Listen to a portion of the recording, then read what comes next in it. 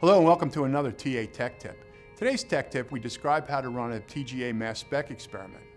For the Discovery Mass Spec, experiments are called recipes, and today we introduce the Barchart recipe. Creating recipes with the Discovery Mass Spec is a simple process. The first one is the bar chart. The bar chart recipe is basically a scan over a range of masses. The Discovery Mass Spec can scan from mass to charge 1 to mass to charge 300. This recipe is typically used to get a general overview of a sample, especially an unknown. Your software control window looks like this. Create a new recipe or edit an existing one by clicking on the Start, Create, Edit Recipe button.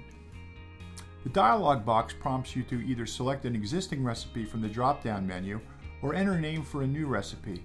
Be sure to select the Create Barchart Recipe Radio button and click OK. The dialog box now prompts for the lowest and highest mass and the detector setting. Leave the Skip on Saturation button checked. The accuracy factor is a parameter that determines how accurately the detected signal is differentiated from noise. The higher the factor, the higher the confidence level, but the trade-off is longer cycle times. This is typically not a problem, as evolution of gases from the TGA is seldom a very fast process. There is also a checkbox that reads Use High Electron Energy. Checking this box sets the electron energy to 70 electron volts, which is essentially the standard of the industry. Unchecking the box sets it to 40 electron volts. Alternatively, the electron voltage can be set manually from 0 to 100 electron volts.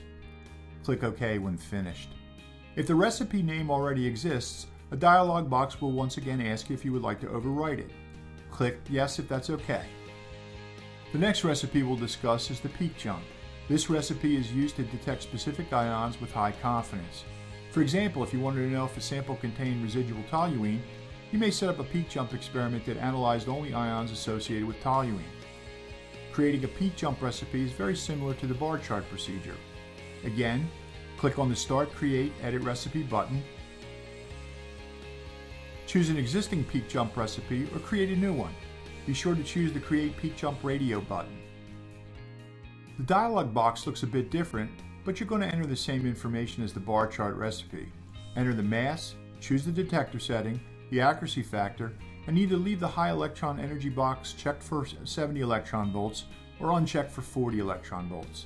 To add more masses, simply click on the green circle with the plus sign. To delete masses, click on the red circle with the minus sign. Once again, you'll be prompted to save or overwrite an existing recipe. To run your experiments, choose the main control window and click on Start Automatic Sequence. Choose your recipe name from the drop-down list. The most recent edits will appear at the bottom of the list. Choose a file name for storing your spectrum. The data will be stored in a folder with the recipe name in the Process I Data folder. Be sure to name your file carefully so you can recall it easily. Be sure the Export as Text box is checked and the Filament Enabled box is checked. The text file created will be the one that you will use to combine the mass spectral data with the TGA data with the Trio software. As before, to add recipes, click on the green circle with the plus sign. To delete a recipe, click on the red circle with the minus sign. When you're ready, click on the Begin Automatic Sequence button. The dialog appears below with a Waiting for Trigger message.